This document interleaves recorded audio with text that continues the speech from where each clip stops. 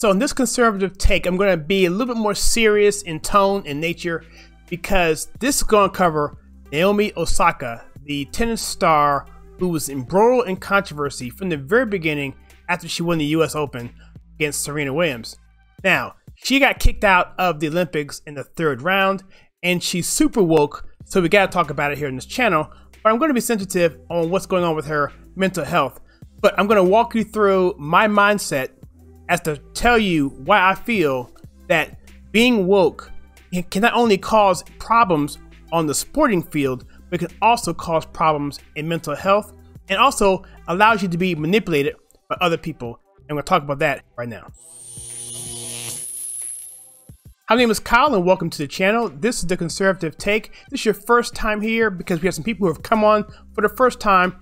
Thank you for coming on board. We take pop culture and politics and we filter it through the lens of conservatism. In other words, we filter it right. And if that's something that you'd like to be part of, then by all means, please share with your friends. And again, like and subscribe on this channel. So this video is going to be primarily on Naomi Osaka. She's a tennis star. She is an awesome player. And full disclosure, I was absolutely a fan. I was pulling for her against Serena Williams when she beat her at the US Open. We'll get to that in a second. And I love tennis in general. I love women's tennis. I go all the way back to Steffi Graf. I go back to Tracy Austin. So just to give you an idea, I follow it for decades and I love the sport. I think right now on the court, it's actually the best it's ever been on the women's game.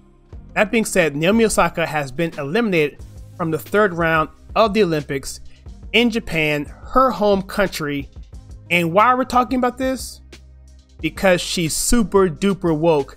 And I didn't realize how woke she was before I did the video on this to determine if I should even talk about this.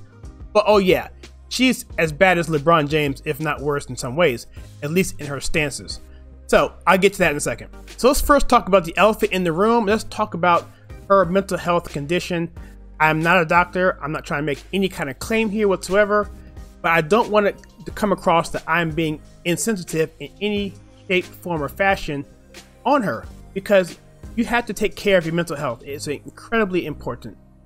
But at the same time, being woke and having a woke mentality, especially dealing with issues that are untrue, particularly police brutality, we'll get to that in a second as well, can cause more harm than good. And Piers Morgan, who I'm not a huge fan of, went after her in May of this year. So let's dive into this. Piers Morgan has accused Naomi Osaka of cynical exploitation, writing after her sister said the tennis ace's confidence had been shattered in a deleted post a day before her departure from the French Open. So she dropped out of several tournaments, the Italian Open, I believe, and also the French Open, and she attributed it to mental health. And the argument was on her side was that she couldn't deal with the stress from the reporters. And the argument on the other side, on Piers Morgan, that look, that's your job. You need to do that. You're making millions of dollars. So what's the deal?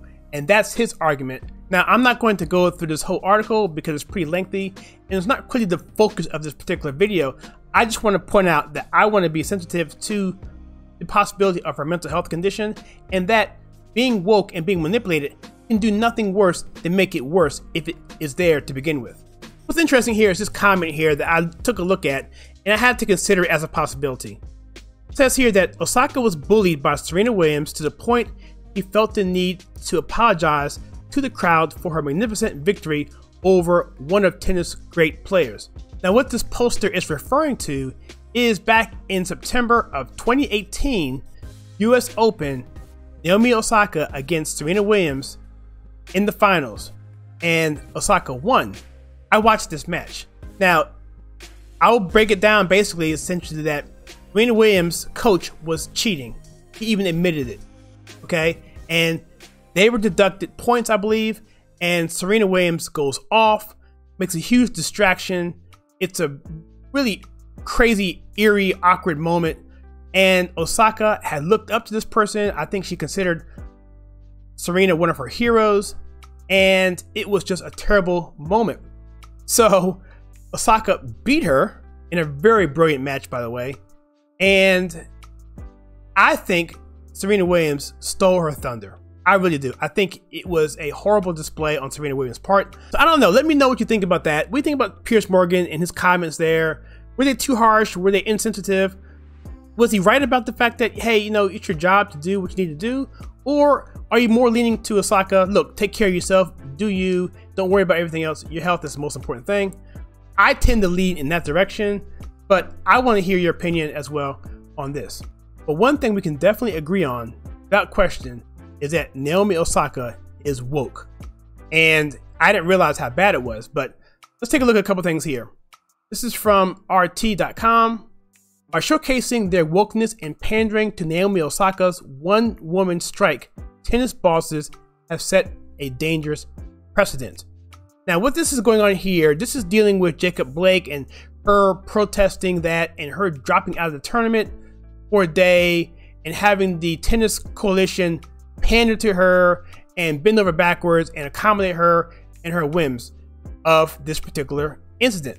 It says here, desperate to display their woke credentials, tennis bosses at the Western and Southern Open in the US have set a dangerous, if altogether predictable, precedent by pandering to social justice whims of Naomi Osaka. Again, that's really important, okay? Social justice is a ridiculous notion in and of itself. Anytime you have to qualify anything like justice means it's not justice, okay? It's something different.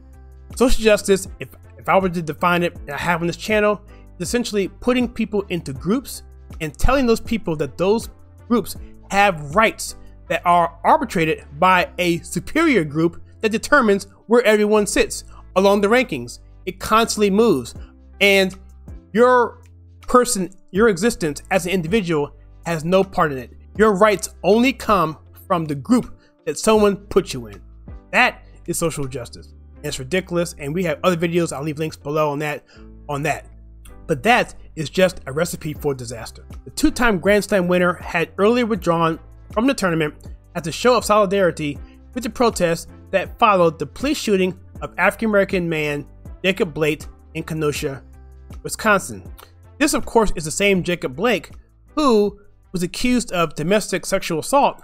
I'm sorry, he actually pled guilty to sexual assault to avoid a trial. In the shooting that happened there, I'm not gonna get into any of that, but according to the DCI report, Blake told the officers that he had a knife in the car. So I'll leave all that right there. You can read up more on that, the whole case, what's not being told in the media, but you get what I'm saying here. And Naomi goes on to say this. She says, before I'm an athlete, I'm a black woman. As a black woman, I feel as though there are much more important matters at hand that need immediate attention rather than watching me play tennis. She goes on to say here, and it gets much worse. Watching the continued genocide of black people at the hand of police is making me sick to my stomach. Okay, if you want to talk genocide, I have other things we can talk about that I'm not going to say that's going to get this video demonetized. But police officers, come on, really? The statistics just do not add up on that. We did a video a while back called Why Cops Are Not the Problem in 60 Seconds. It's a follow-up video to a bigger one we did, which basically goes through all the crime stats, for the most part, of police and why the media is lying about police. And we do this a lot, but check out this video. If you go to theconservativetake.com, go out there, or our YouTube channel, you'll see it there as well. And see, those are the facts that the media seems to ignore, and obviously the Tennis Association did the same thing, and so they felt backed into a corner, and so they went through all these hoops to accommodate her wokeness based on a false premise and false narrative. And I can only imagine how this pandering is affecting her emotionally and maybe even giving her justification for continuing on with her actions. She says, I pulled out of the tournament yesterday in support of racial injustice and continued police violence. I was and am ready and prepared to concede the match to my opponent, said the former #1. See, Osaka isn't just your average tennis player. He was a former #1 player and two-time major champion. And so lastly on this article, I'm going to bring up this point here. This author here, this is from RT.com, makes up a really, really good point here. It says that many fellow players no doubt supported Osaka. But what of those with other social justice causes to champion? If, for example, Novak Djokovic wanted to draw attention to the treatment of the Serbs in Kosovo, or a Muslim player wanted to protest the treatment of the Uyghurs in China. See, that's a good point. Remember, the social justice, everyone's in their own separate box, and you can only have rights based on whoever told you what box you should be in and what point in time right now you are in the stepladder of the oppression Olympics. That is, it's the most crazy, ridiculous thing I've ever seen in my life, but it allows people to be manipulated by power structures and so forth, and that is what I think Osaka is tied up into. And people like her with huge voices, with huge channels, with huge presence, with huge platforms like LeBron James spew this stuff out there. It's not true, but people believe it and then they act on it. And that's why when a police officer pulls someone over, they're nervous. Now what was maybe fantasy now becomes reality because they're acting on a false narrative. That's why this is so dangerous. That's why I speak out on it as much as possible. And that's why this conservative take ties directly into wokeness, as well as her losing the championship.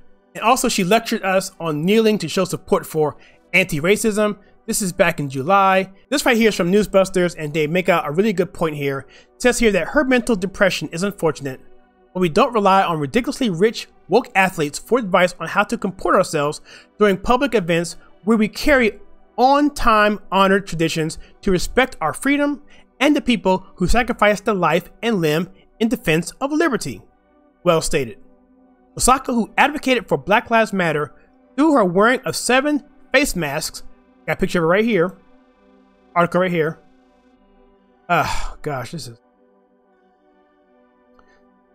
bearing the names of victims of police shootings during the 2020 US Open. This is what Osaka wrote. She said, "Lesson 1, you can never please everyone. The world is divided now as I can remember in my 23 short years. Issues that are so obvious to me at face value, like wearing a mask in a pandemic or kneeling to show support for anti-racism, are ferociously contested." I mean, wow, so when I needed to miss French Open press conferences to take care of myself mentally, I should have been prepared for what unfolded. And see, I can understand this to a point because before I was a conservative, before I walked away, I was dealing with false narratives and I was trying to take those and reconcile them against what I really believed to be true, which was a biblical framework. And it was difficult. It was driving me nuts. And so I can see how people who have false ideas can see this. She says here that kneeling to show support for anti-racism, that's not what it is. That's what you're told. That's why the left always chooses the words the way they want to choose them. Black Lives Matter. Because who's going to be against that? They use those terms to funnel in the Marxist agenda below it. Because on the surface, they market it one way, but it's a bait and switch with a totally different agenda on the other end of it. And that's why there's such a civil war going on between families and churches and societies and our country, because of these fake platitudes that have other meanings, that people who understand those other meanings realize, hey, that's not right.